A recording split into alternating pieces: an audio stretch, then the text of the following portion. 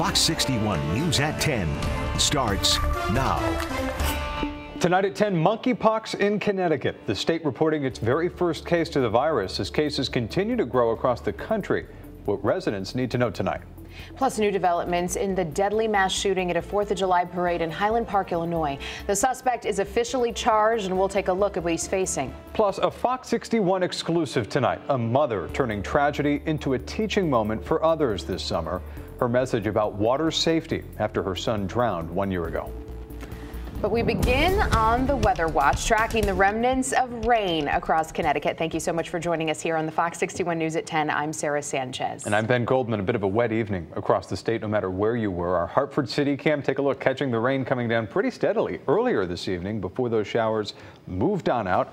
Chief Meteorologist Rachel Frank here now with the first check of your forecast. Rachel, where do we stand now? Yeah, the question, how much rain did we get? Not enough. And yes, the rain is starting to move out. There could be a few leftover stray showers, but the areas of steadier rain have moved on. And some people writing in saying, I barely got anything at my house. And others saying, all right, at least the ground is a little bit wet.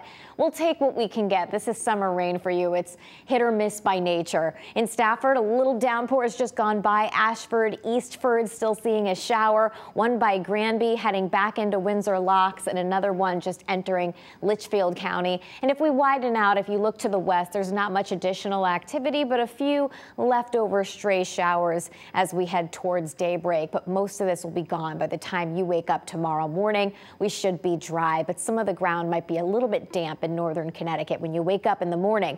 Right now, temperatures are in the 60s to around 70 degrees. The temperatures do not move from here, so it is going to be a warm and humid night ahead. It's also a little bit breezy out there. The temperatures have just flatlined, so again, they are not budging, so it'll be a warm and humid night. Tomorrow, though, the humidity slowly drops back, so you're going to wake up and feel it when you step outside the door. We'll start with temperatures in the low 70s. By lunchtime, temperatures are in the low 80s, and we'll see high temperatures in the mid to upper 80s, not just inland, but for the Connecticut shoreline too. It's going to be a hot day right down to the beaches. 88 for Branford, 88 for Guilford, 87 for a high temperature in Norwich, middle 80s in Mansfield and the Hartford area. Also looking at temperatures in the upper 80s. The cooler spots will be in the hills, Burlington, Torrington, in the lower 80s as we head through the day tomorrow with less humid conditions by afternoon.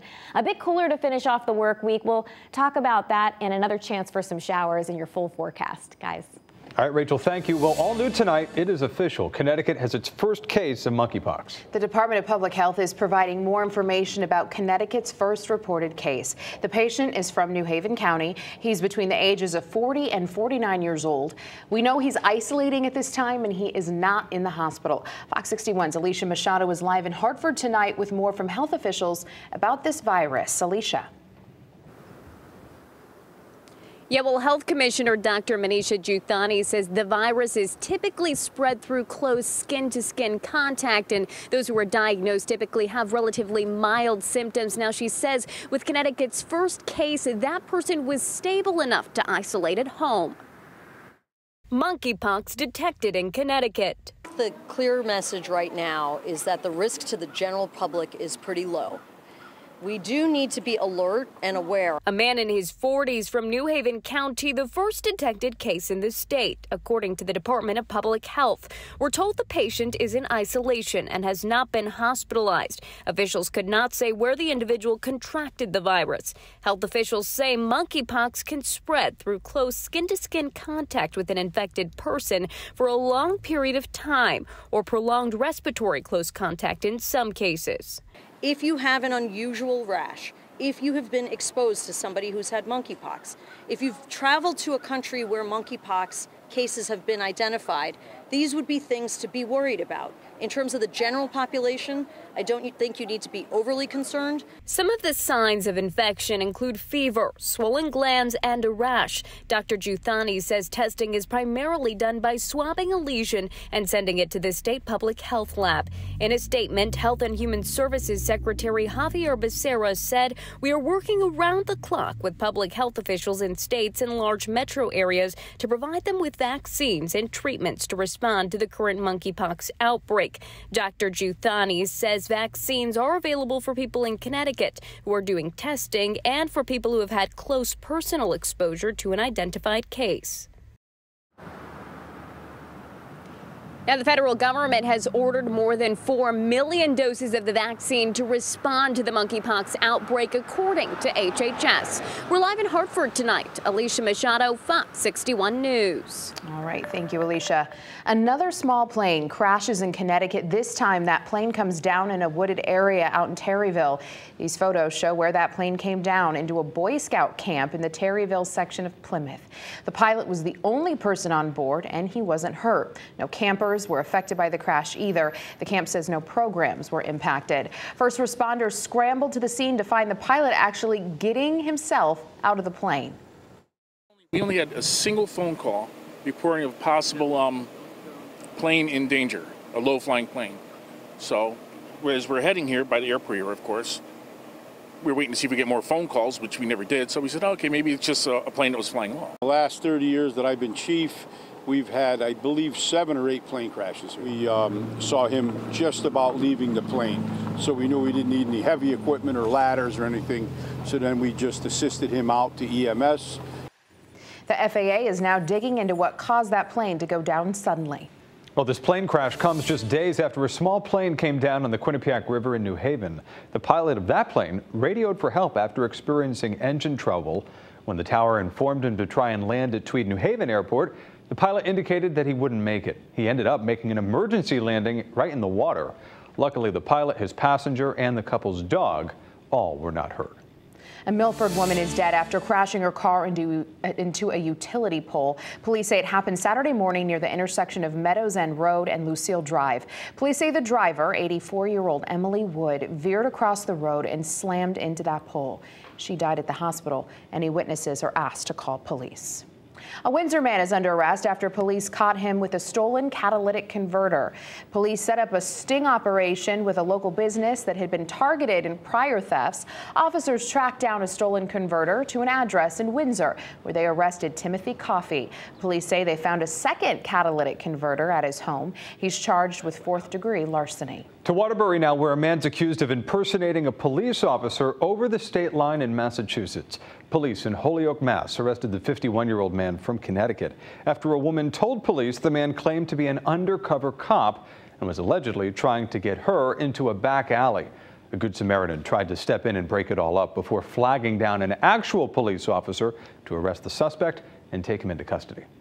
State police have released their final traffic stats for the 4th of July holiday weekend. This extended weekend proved to be far less deadly than this year's Memorial Day weekend. The number of traffic-related deaths went down compared to last 4th of July as well. According to state police, there were over 6,400 calls for service. State police responded to almost 300 crashes, 2 of which were deadly. There were almost twice as many people arrested for DUIs this year compared to last 4th of July weekend. Half a dozen firefighters were taken to the hospital after a fire at New Milford High School this afternoon. Officials say the fire started on the roof of the school and then spread inside. A number of crews from surrounding cities and towns were brought in to help battle those flames. Those 6 firefighters have since been released from the hospital. This comes after another roof fire at the school back in December. To Hartford now, where fire officials continue to search for the cause of a fire that ripped through the now former Sigourney Market. The fire department says the building on Ashley Street was demolished Monday.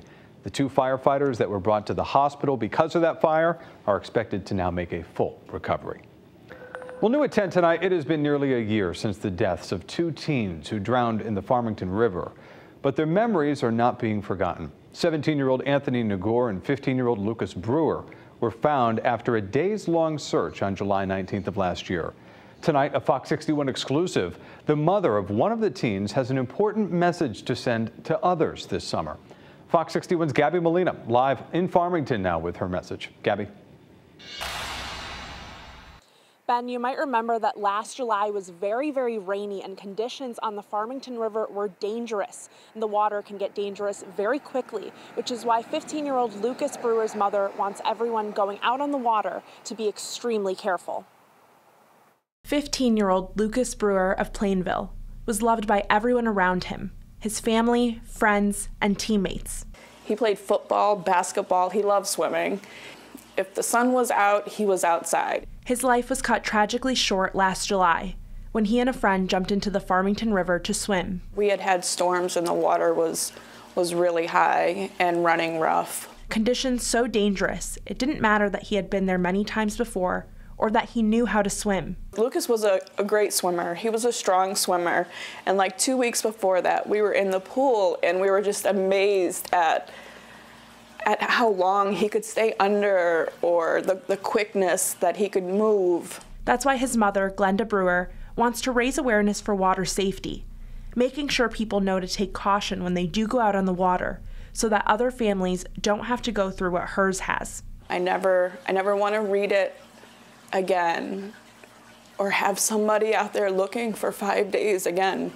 Even if it changes one jump. That's what I wanted to do. Absolutely. If it makes just one person think before they jump. It's one way she's keeping her son's memory alive. This year, Plainville Pop Warner created a scholarship in his honor, which Brewer says she plans to continue.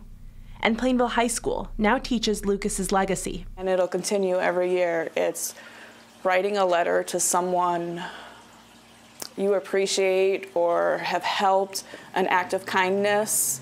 A year ago, Brewer says she was asked what her message is to other parents, and she says today it remains the same. To make the memories, because that's all we have. A memorial bench has been created and placed here along the river. His family will be unveiling it next Friday the 15th at 6:30 p.m. If you're interested in donating to the scholarship fund in honor of Lucas, we have information on how to do so on our website, fox61.com.